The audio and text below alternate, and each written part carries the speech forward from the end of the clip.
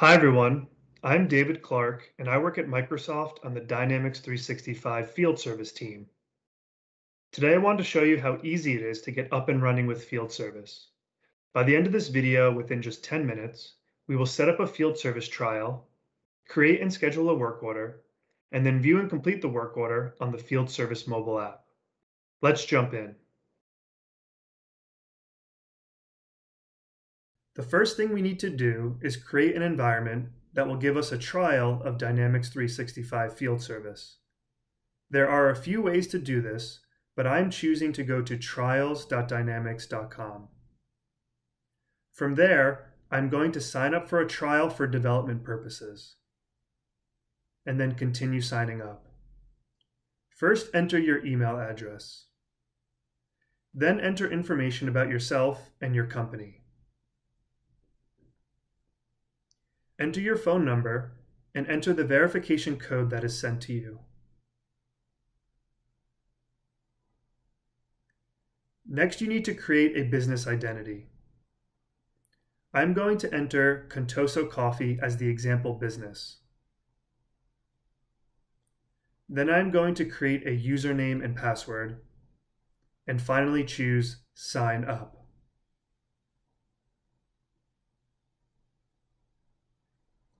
The last step is to choose Get Started, and this will take us to the Power Platform environment.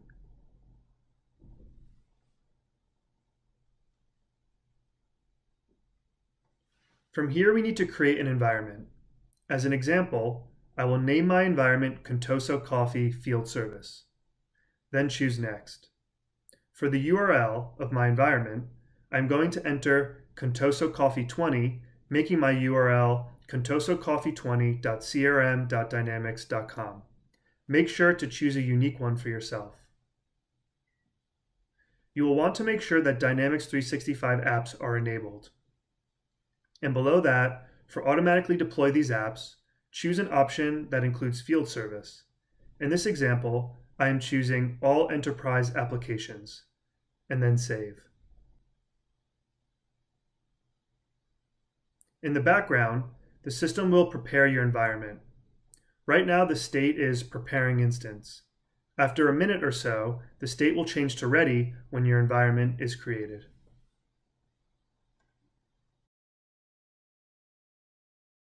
Now that your environment is ready, the next step is to add users.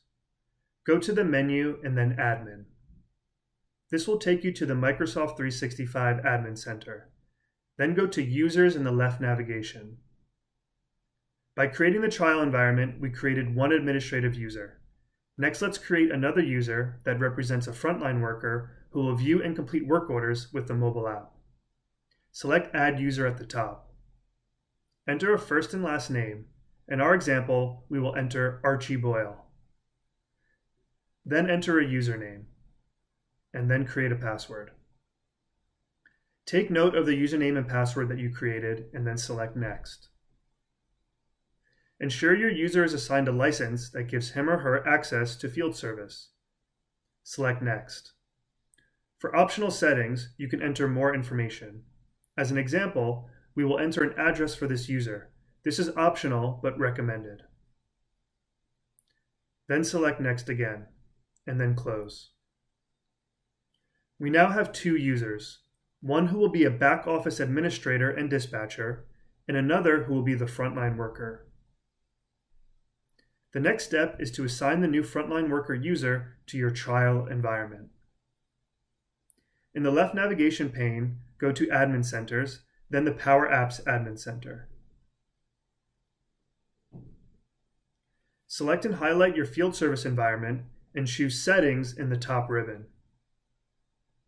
Under Users and Permissions, select Users. Then select Add User at the top. Find and select a frontline worker user you just created. In our example, it is Archie Boyle. Then select Add. You will then see two users added to this environment. Now that we have our trial environment and users set up, we are ready to open up the field service application and begin using it. From the Power Platform Admin Center, go to Environments and then select your field service environment and choose Open Environment in the top ribbon. Here you will land on the Field Service Get Started page. This is a great place to begin using Field Service, and it will guide you through the core Field Service workflow of creating a frontline worker, account, work order, and then scheduling the work order. At the bottom of the page, you will find other resources like release notes and community forums. Let's start by setting up a frontline worker. For users, enter the frontline worker user you just created. In our example, it is Archie Boyle. If needed, you can enter multiple users to create multiple frontline workers at one time. Characteristics are skills and certifications that your frontline worker may possess. Add or create these as needed. Service territory is the geographic region your frontline worker operates in. Again, add or create this as needed. Select a time zone that your frontline worker primarily works in. Below that, enter the security role and field security profiles that should be granted to your frontline worker. These control what data the frontline workers have access to. It is recommended to use the default values that are pre-populated. The mobile offline profile will control what data is downloaded to the frontline worker's mobile app when he or she logs in later on. Again, it is recommended to use the one already populated.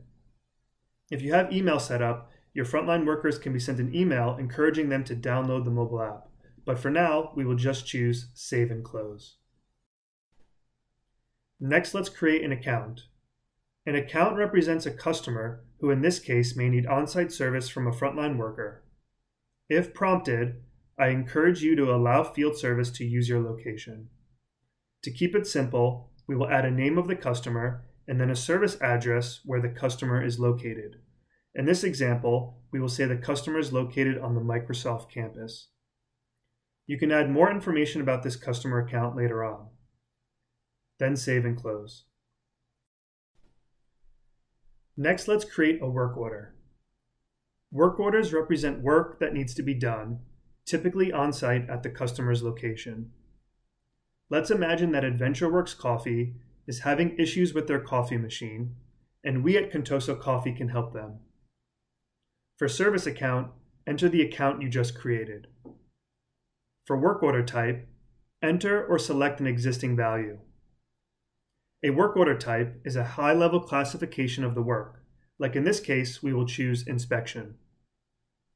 Then enter a summary of the work order. For price list, simply enter a default value or create a new one. Price lists control how much products and services sold to the customer will cost. In order to complete a work order, the frontline worker may need to complete a series of tasks or checklist items. Let's create a new one. As an example, the frontline worker may need to review and record diagnostic codes on the coffee machine, and this might take 45 minutes. Next, let's add products. Products are parts that may be used and billed to the customer. We may need to replace AdventureWorks coffee machine, so let's add that as a product. Enter a name of the product, then select Inventory for product type. Then enter a product ID. For unit group and default unit, select default unit and primary unit, or something else based on your business needs. Then save and close. Next, let's add a service. This represents labor the frontline worker may perform as part of the work order to resolve the customer's issue.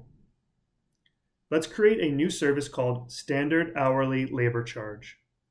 For product type, we will choose Service. Again, enter a product ID, unit group, and default unit. Then save and close. At this point, we have outlined a work order to inspect the coffee machine. Save and close the work order. The last step is to schedule the work order to the frontline worker. Select the Schedule button. This will take you to the schedule board. From here, we will toggle to the new schedule board. In the middle of the screen, we see our frontline worker that we created. In our example, it's Archie Boyle. Down below is the work order we also just created. Simply click and drag the work order and drop it onto the frontline worker's schedule.